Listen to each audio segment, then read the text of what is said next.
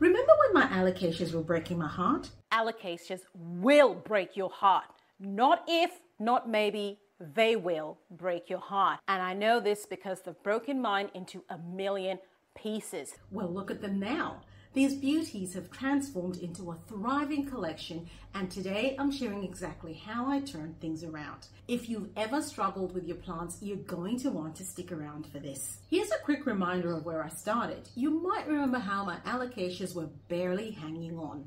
I had issues with root rot and unhealthy leaves, which was heartbreaking. They were yellowing, droopy, and it felt like no matter what I did, they were on the verge of dying. I've made some significant changes in their care that I can't wait to share with you. Look at these gorgeous leaves. Each plant is healthier than ever, and I want to show you how I've achieved this. I'm focusing on my growing setup and environment to keep them thriving. Before I go into the changes that I made to help my alocasias thrive, I'm going to show you the plants that I have at the moment that I am loving. Plants that have survived through autumn and winter. We're now in spring. Plants that are doing so well. I think my methods are working. I'll show you how they are at the moment, and then we'll get into exactly what I did. This is one of my perfect alocasias at the moment. This is my Alocasia Dragon scale. Look at how beautiful that plant is. Those leaves are so beautiful. It is actually multi-planted. You can see that there's actually lots of plants in this pot, and it's living in Leca Clay balls, like I said. And now I'm going to show you the inside of this pot. That is the root system of my plant. That's the wick that's going into the reservoir and pulling up the nutrient solution.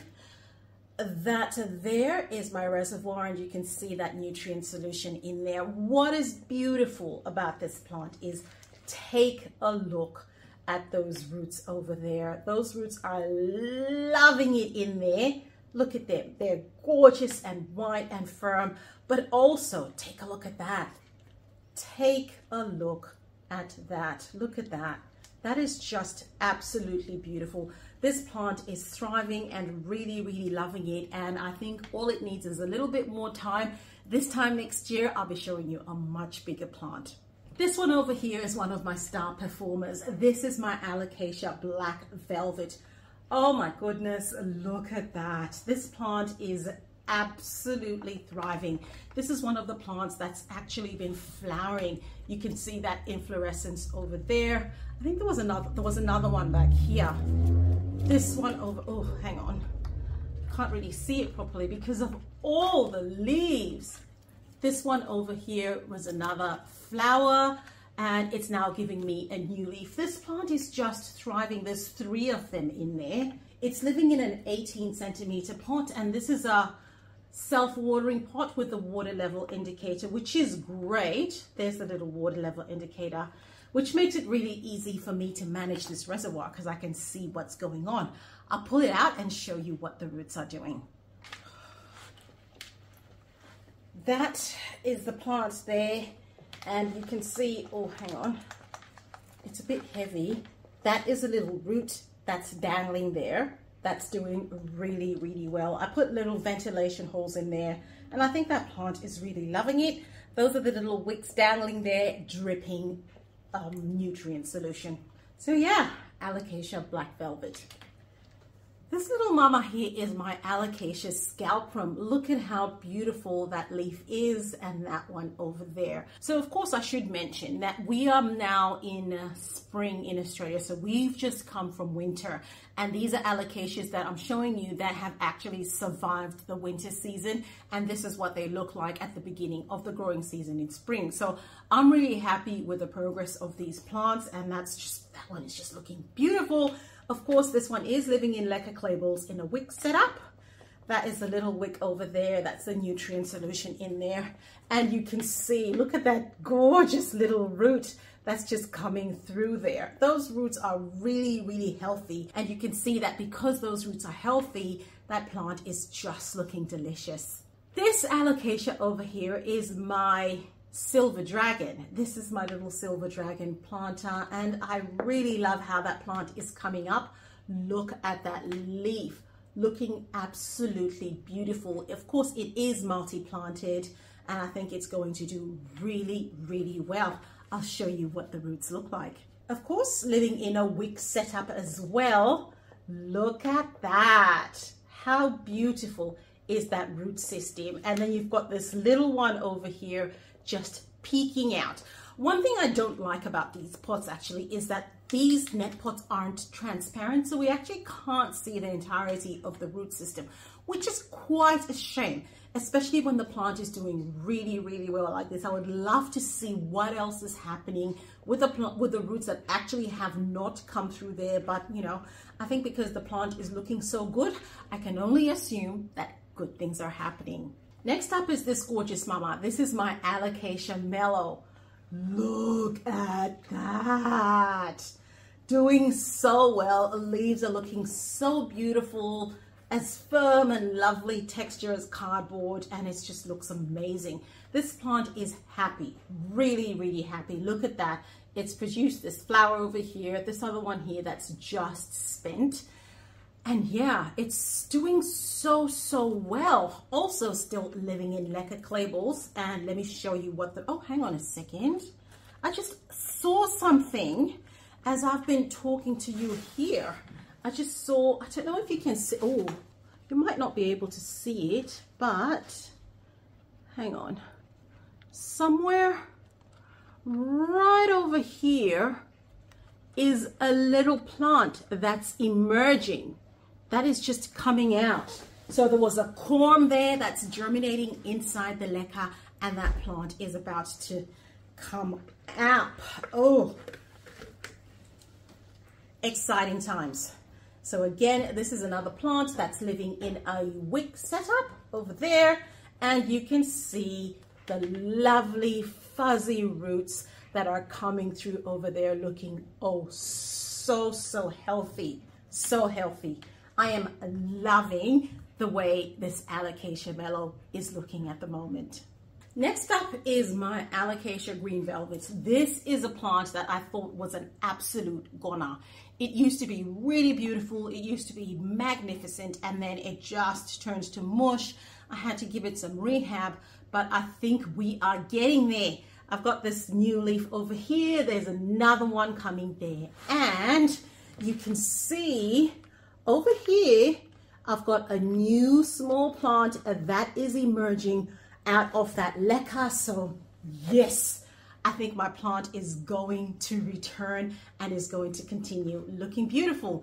Let's take a look at the roots. That is the wick system over there. Unfortunately for this one, there's actually no roots that have emerged from the net pot, so a little bit boring. And this is where, honestly, if this net pot had been transparent, that would have given us a bit of a better show. But you know what? I'm happy with just having that plant emerging there. Happy with that. I'll take that. This is actually my biggest alocasia. This is my Alocasia Ebony. And oh wow, this plant is doing so well. Actually, it's doing really, really well. This is the plant when I made that first video where I was talking about how alocasias are breaking my heart. The plant was pretty much dead. This is my Alocasia Ebony. Alocasia Ebony. It was a beautiful plant. It was. It had the most magnificent leaf. It was awesome. I think there's a new leaf coming there. There was, but it feels very crispy. It was thriving before, and now it's not. It decided it didn't want to live here anymore, and it's gone. It might still be alive in there. I don't know, because as you know, alocasias do tend to go dormant, but there's really no reason for this plant to have gone dormant, and I suspect what's under there is nothing but mush. I'm just going to leave it there and see what happens. Honestly, it was dead. You can see it over here. It was for the scrap heap. I'm so glad I didn't throw it out. And that's really a big lesson when you're growing alocasias. You know, it's not over until it's over. The plant can always come back. Look at this gorgeous beauty. This plant came back for me and is doing really well. She's just settled in her pot. She's living in a 14 centimeter pot in Leca Clay balls. And you will notice though that this is actually the only alocasia that I've still got living in a submerged setup. So you can see that this pot sits inside the nutrient solution and is right next to those roots. But that's what that plant looks like. You know, that's a root that's coming out of that pot over there. There's another one over there. They're lovely and firm. They're not breaking off. And it obviously doesn't have any root rot. You can actually see over here, this is actually a new leaf that's emerging over there. Gosh, this plant is actually really, really happy. And I'm so glad that I've been able to grow an alocasia like this. This plant is actually not living in a grow tent. This is one of my alocasias that just lives outside because it's actually acclimated to my conditions. And yeah, it is loving life. So I'm really grateful for this one. It's redeeming me in my own eyes. This next one I'm going to show you is a mishmash pot. I like to call it a mishmash pot because I threw a bunch of corms in this one pot. I didn't want to have too many alocasia pots, so I had a lot of corms left over and I just threw them in there, and we have an interesting mix. You can see this is an Alocasia Melo over there. There's another I think I've got about 2 or 3 Alocasia Melos here, and then I've got, hang on a sec, I think this looks like a silver dragon to me over here. It looks like a silver dragon. So this looks like an Alocasia Melo silver dragon pot. It's beautiful. I think I'm just going to leave them there and see what they do, because I think it's great space saving, but I think it'll make for a very interesting pot. And they are also living in a Wick setup. That is what that looks like. Those are the 2 microfiber wicks, and you can see there's a little root that's come through there that looks absolutely lovely, and there's so much new growth in this pot. It looks beautiful. I'm just completely in awe. Last but not least is this, and I know some of you might be thinking, well, this is not looking too hot. It doesn't look like you saved this one, but just give me a sec, let me show you. This is my Alocasia variegated, right? And look, this is actually an efflorescence, right? It's flowering. My plant is actually flowering. That's not a leaf. This is what this plant looked like a week ago. So these 2 leaves were fully alive. They were in action. But of course, in true Alocasia style, it can't sustain too many things going on at the same time. And this was a lighter leaf, as you can see over there. So it is packed up. It is on it. Oh, hang on there. I've just pulled that off. It's on its way out. It's gone. This one was also a very, very highly variegated leaf. So I'm not surprised that it is leaving. So I'll just clean that up nicely. But what I really love is, look, this is the second little plant that's in this pot. Look at how beautiful that looks. And it's got a new leaf, this little one over here. Look at that. Look at how amazing that leaf looks. So this is why I say this plant is actually a success. I thought it was dead a few months ago, but you know, it was alive somehow, and it has actually given me new leaves. Okay, let's take a look at the roots. So this is living in a 14 centimeter pot. It is also living in a wick setup, and you can see the wicks over there, and you can see the roots that are dangling off my pot over there. The root system is looking very healthy. Even when I look at the roots that are inside the pot, they look pretty healthy. So I think this plant just really needs some time in order to just bring all of those leaves back, and so it can just maintain the leaves and they can just be shining all the time. And of course, it is a variegated plant, so things are a little bit trickier with variegated plants.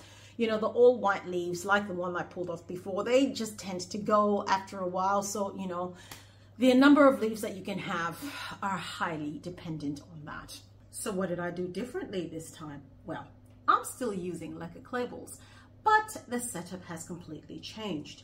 Instead of keeping them submerged in water like before, I switched to a wick system for the majority of my alocasias. This wick setup keeps the Leca environment much drier, making it less likely for the roots to stay too wet and develop rot, which was a huge problem in the past.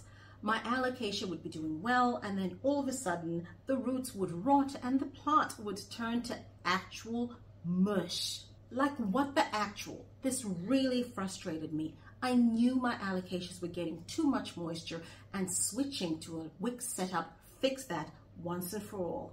I also made another major change. Most of my smaller alocasias now live in a grow tent.